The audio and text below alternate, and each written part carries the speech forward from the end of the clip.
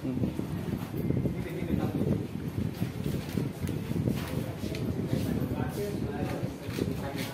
আজকের ম্যাথের অংশটুকু জানার জন্য তোমাদের হচ্ছে পাওয়ার সম্পর্কে জানতে হবে, ঠিক আছে?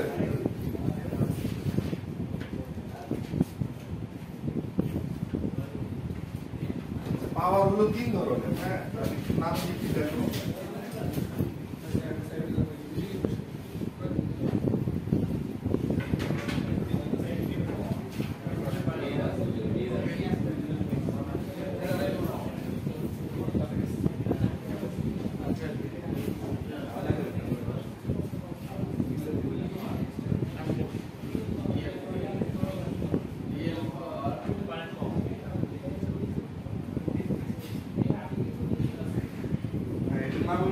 পরিচিত, তাই না?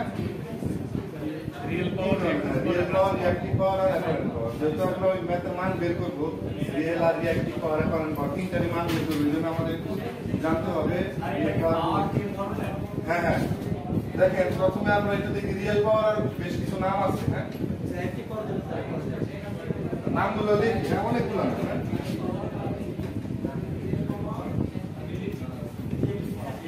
সবাই একটু লিখে নেন।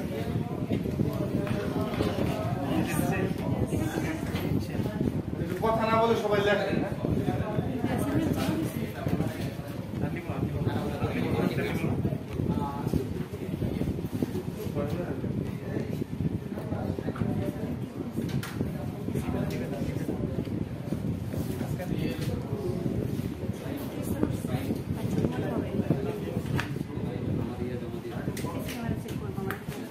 আচ্ছা, এগুলো হচ্ছে যে রিয়েল পাওয়ারের নাম, হ্যাঁ।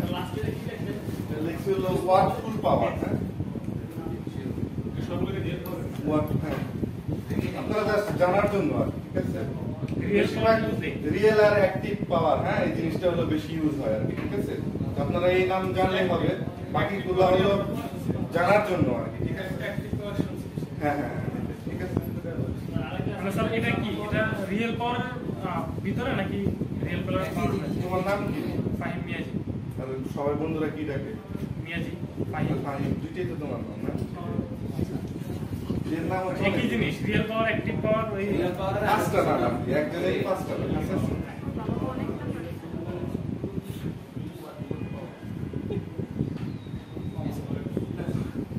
আচ্ছা, আমি একটু আগে বইয়ের ভাষায় সংজ্ঞা লিখি, তারপর বাংলা দিয়ে তোমাদের বুঝাই দিই আসলে রিয়েল পাওয়ারটা কি, ঠিক আছে?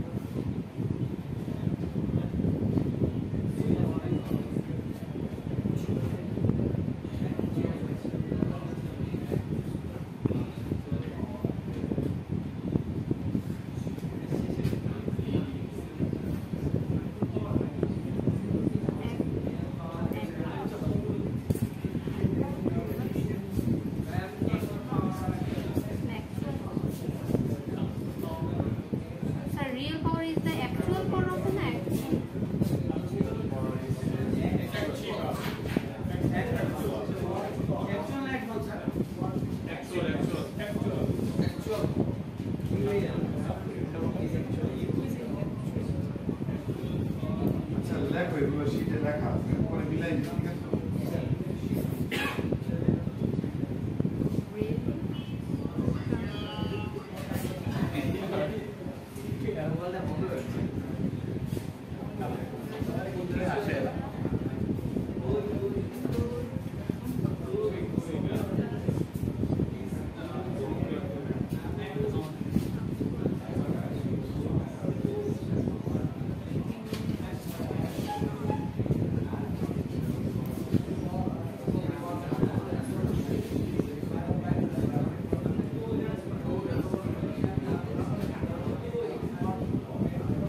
পিছনে কথা বলেন না, হ্যাঁ? তুমি বসার জায়গা পাও নাই? আচ্ছা, ফোনে কথা বলেন না, হ্যাঁ? 10 মিনিট পরে কথা বলেন।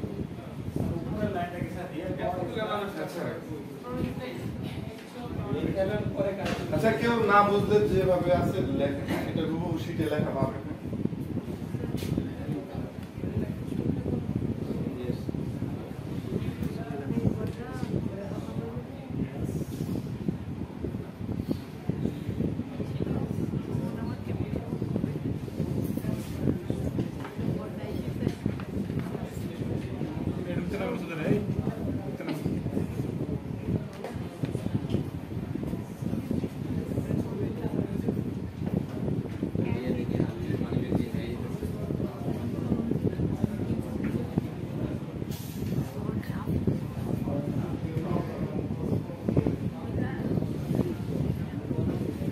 সবাই একটু দেখেন।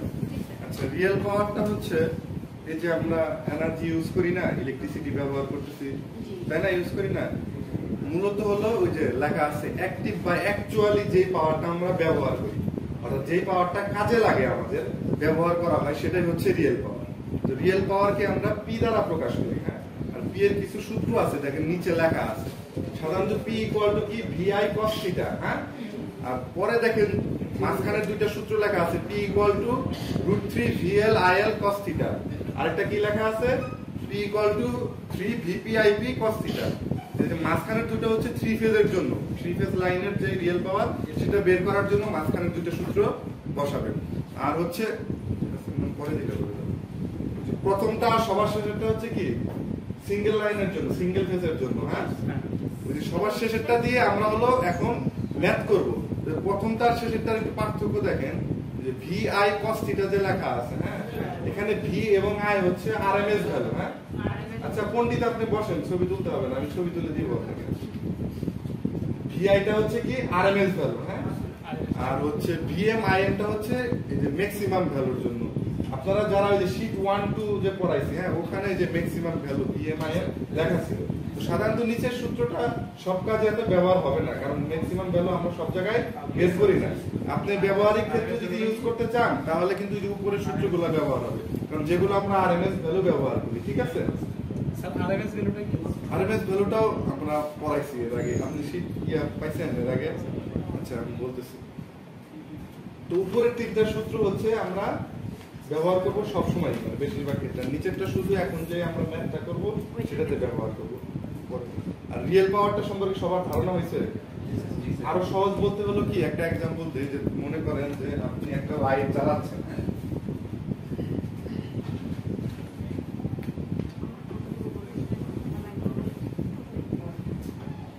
ধরেন এখানে একটা লাইট জ্বলতেছে। হ্যাঁ, রিয়েল পাওয়ারটা হচ্ছে যে এখান থেকে যে পরিমাণ পাওয়ারটা গিয়ে এই লাইটটাকে চালাচ্ছে, অর্থাৎ লাইটের কাজে ব্যবহার হচ্ছে, সেটাই হচ্ছে রিয়েল পাওয়ার।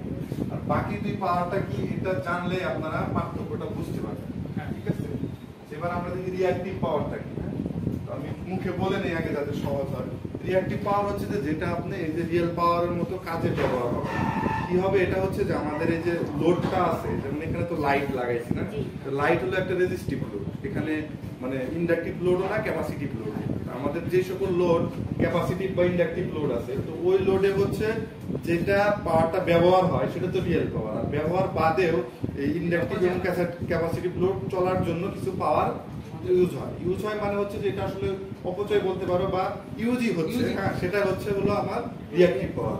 যেমন আমাদের ক্যাপাসিটর চার্জ হয় না, চার্জ হলে যে পাওয়ারটা চার্জ হয়ে থাকে এটা তো রিয়েল পাওয়ার না, এটা তার ব্যবহার হচ্ছে না। স্যার এটা কি লস বলতে পারি আমরা? লস না, লস বলতে পারবো না, এটা কাজেই ব্যবহার হয়েছে। ঠিক আছে, কিন্তু রিয়েল পাওয়ার না। ঠিক আছে, হ্যাঁ, যেমন আমি একটু সহজ ভাবে বলি, আপনারা একটু দেখেন।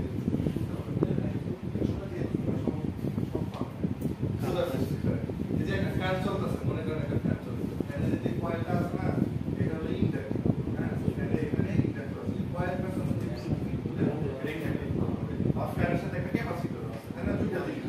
তো আপনারা সবাই জানেন যে ক্যাপাসিটর লাইন লাগাই দিতে হয়, চার্জ হয় না, চার্জ হলে এই চার্জ কি পরে ব্যবহার করতে পারে, চার্জ হলে এটা ইউজ হয় না। হ্যাঁ, এটা ওইভাবেই থাকে। ঠিক আছে, এই যে চার্জটা যে ক্যাপাসিটর থাকে এটা হচ্ছে আপনার রিঅ্যাক্টিভ পাওয়ার। এখানে যে পাওয়ারটা থাকবে সেটাকে বলবো রিঅ্যাক্টিভ পাওয়ার, আর যে পাওয়ারটা ফ্যানের কাজে ব্যবহার হবে সেটা হবে রিয়েল পাওয়ার। আবার এখানে আবার ফ্যানের ইন্ডাক্টরের ক্ষেত্রেও কিছু পাওয়ার ইউজ হবে, সেটাও রিঅ্যাক্টিভ পাওয়ার। কিন্তু এগুলো এই যে রিঅ্যাক্টিভ পাওয়ার রিয়েল পাওয়ার আলাদা কোনোভাবে একই জায়গায় প্রডিউস হয়, কিছু অংশ কাজে লাগে, কিছু অংশ হলো কাজে লাগছে। এমন না যে রিঅ্যাক্টিভ পাওয়ার কাজে না লাগলে আসলে কোনো না কোনো পাওয়ার ওখানে কাজে লাগে। ধরুন আপনি সোজা কথা যদি আপনি ইয়েতে থাকেন, ধরুন 10 কিলোওয়াট আপনি পাওয়ার পাবেন, 9 কিলোওয়াট আপনি আউটপুট পাচ্ছেন। আউটপুট মানে কি, লাইট জ্বালাচ্ছেন, মানে যেটা আপনি কাজে পাইতেছেন। আর 1 কিলোওয়াট হলো ধরেন আপনার এই যে ক্যাপাসিটর উইং ইন্ডাক্টরের কাজে ব্যবহার হয়, সেটাকে আমরা বলবো রিঅ্যাক্টিভ পাওয়ার। আর অ্যাপারেন্ট পাওয়ার হচ্ছে এই দুটো পাওয়ারের যোগফল। ঠিক আছে, রিয়েল পাওয়ার আর রিঅ্যাক্টিভ পাওয়ারের যোগফল হচ্ছে অ্যাপারেন্ট পাওয়ার।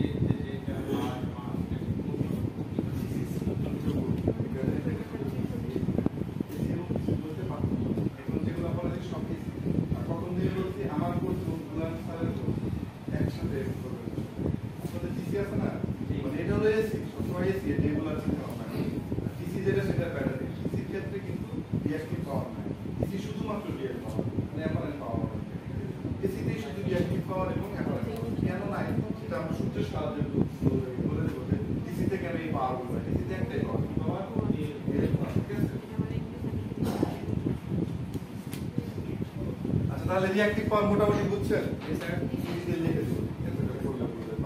রিয়েল পাওয়ারের ধারণা হয়েছে, আর অ্যাপারেন্ট পাওয়ার হচ্ছে দুটার যোগফল। আমি একটু ম্যাথ টাইপের জিনিসগুলো একটু লিখে দিই। ঠিক আছে, রিয়েল পাওয়ার আর রিঅ্যাক্টিভ পাওয়ারের যোগফল। হ্যাঁ, সামনে বসে অনেক শান্তি, মানে লেখা ক্লিয়ারলি দেখা যায়।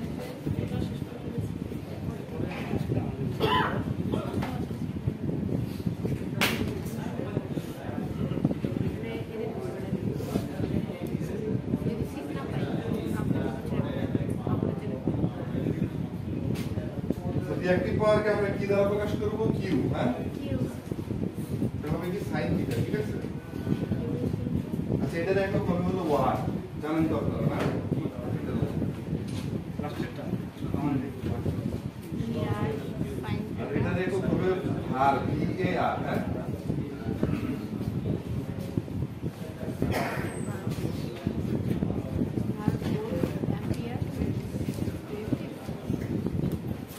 আরের মিনিং এটা। ঠিক আছে, জি স্যার। অ্যাপারেন্ট পাওয়ারটা হবে এস।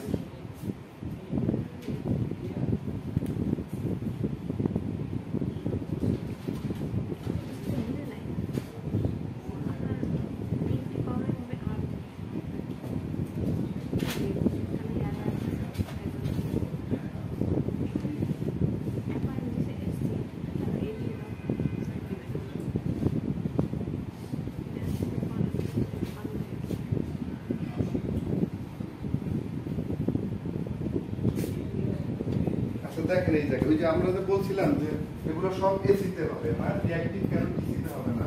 এবার দেখেন কিউ এর যে সূত্রটা কি আছে, VI sin থিটা, তাই না? এখন দেখেন sin 0 ডিগ্রির মান কত? 0। sin যখন আপনি রিঅ্যাক্টিভ পাওয়ারটা যখন চিন্তা করবেন তখন কিন্তু আপনি sin এবং cos দুটো একই ফেজ থেকে শুরু হবে। টিসিতে তো আর কোনো ফেজ ডিফারেন্স নেই, আছে নাই, মানে এর মধ্যে অ্যাঙ্গেলের কোনো ব্যবধান নেই, মানে 0। তাহলে sin 0 ডিগ্রি কি হবে? 0 0 সাথে এটা গুণ করলে কি হবে? 0 মানে কিউ এর কোনো মান নেই। অন্যদিকে p ইকুয়াল টু কি আছে? VI cos থিটা, সেখানে cos 0 হলে কত হবে? cos 0 সমান কত? 1। 1 এর সাথে VI গুণ করলে কি হবে? VI। এবং টিসির ক্ষেত্রে পাওয়ার p ইকুয়াল টু VI। 31 এ করেন না? 31 এ কিন্তু এই যে cos থিটা sin থিটা এগুলো কিন্তু করেন না, তাই না? হ্যাঁ, আচ্ছা এবার আমরা এই সূত্রটা একটু মনে রাখি আর ওই ম্যাথের শেষ অংশটুকু করি। ঠিক আছে,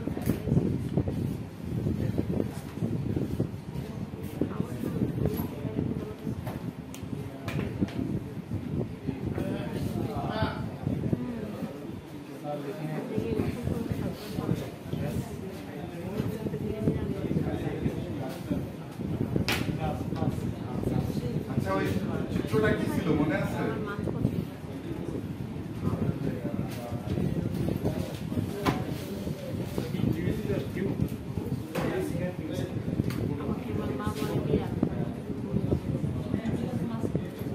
মনে আছে এটার কথা? আরে আগের ক্লাসে দেখেন রিয়েল পাওয়ার বের করে দেখাইছি। রিয়েল পাওয়ার p সমান কি ছিল? Pm Im ভাগ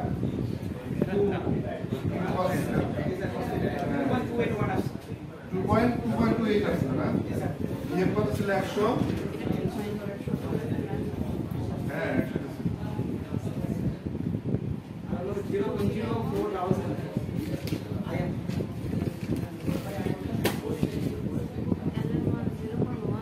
তাই না এটা ছিল ঠিক আছে EM এর মান ছিল হলো 100 IM এর মান ছিল কত 77 এটার মান ছিল কত 70.4 এই দিকে মান আচ্ছা এবার হলো আমরা রিঅ্যাক্টিভ পাওয়ার বের করব রিঅ্যাক্টিভ এর সূত্র হবে sin থিটা হ্যাঁ মান বসান সবাই ক্যালকুলেটরে বসান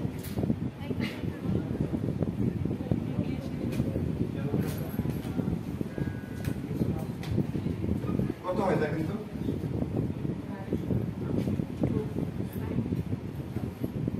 রেফারেন্স পাওয়ারটা হচ্ছে এই দুটোর মান হ্যাঁ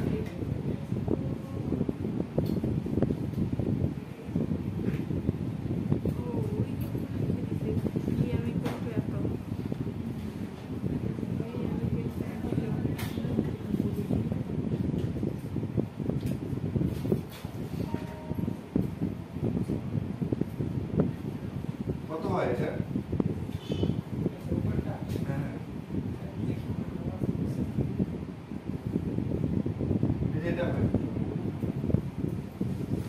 আর যদি এই অ্যাপারেন্ট পাওয়ারটাকে কমপ্লেক্স ফর্মে লাগেন তাহলে কি হবে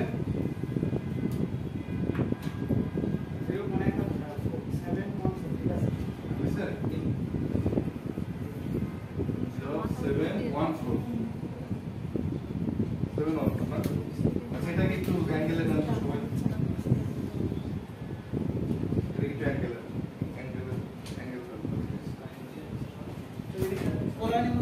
হ্যাঁ বলুন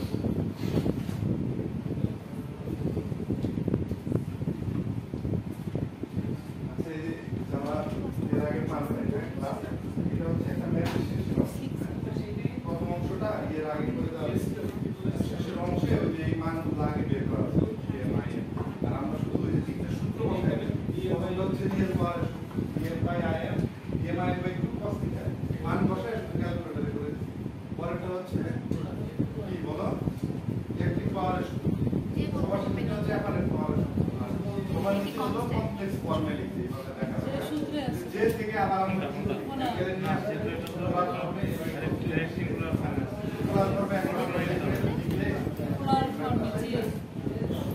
তারা নতুন বা দেরিতে ভর্তি হতে তারা সময় পাবে ঠিক আছে ক্যান্ডিডেট কি বুঝেছি আকি টার্মিনালে বুঝাইতে পারবে বুঝাই দিতে স্যার যে কোথায় পাইছি ভালো বলে দাও কোন সূত্র থেকে আসছে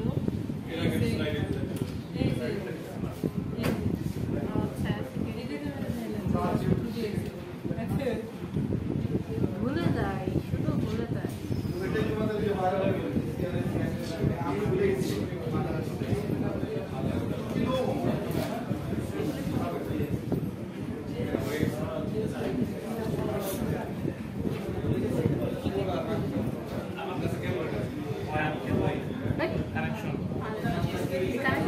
registered board circuit board DC board যেটাকে বলে না করতে আমি পারি ওয়্যার আছে এটা তো কপার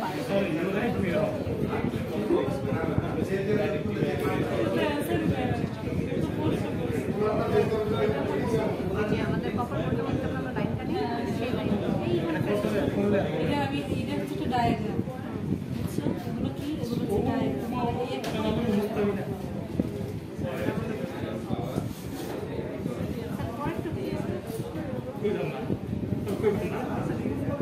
আমাদের সব কিছু রিলেট করা হয়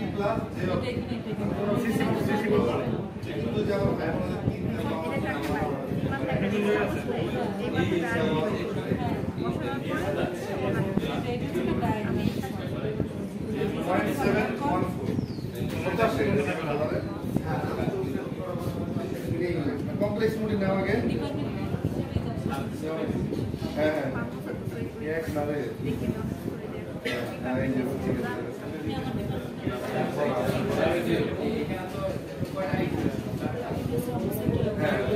কি একটা কি একটা এস একটা আপনি যেটা সিরিয়াসলি কমপ্লেক্স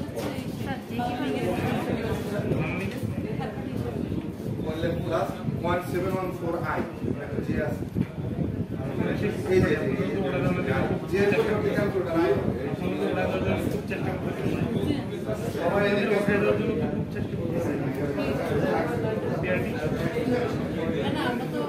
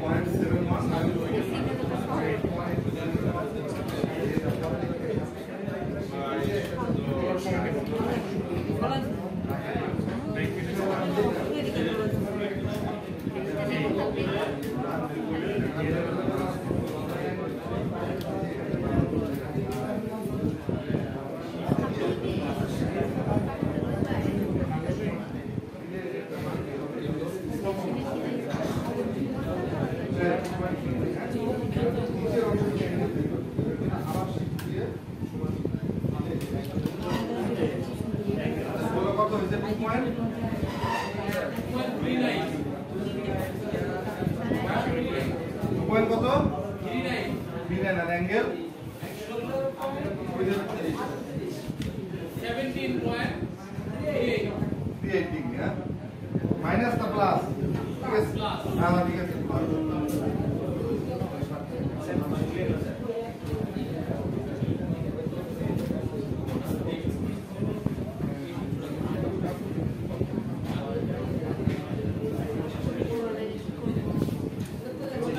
ये तो नहीं नाइट का परे उड़े आगे 0.714